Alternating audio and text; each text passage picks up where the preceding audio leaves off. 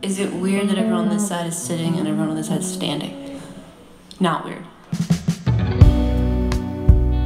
Making the set list, there's just like a method to choosing songs where it kind of takes you on this journey. Today's set list is short, so I chose songs off my new record that I wanted to play. Sometimes we work on the set list together. I look to Rachel for advice on everything. I'm always like, is this too loud? What are we gonna wear? She's my guitar tech. I don't know that I really get nervous for shows. Do you get nervous? A little bit. I throw a lot of parts at Rachel. Last minute. Last minute harmonies and stuff. I think it's more of a thrill. Made it out. One more.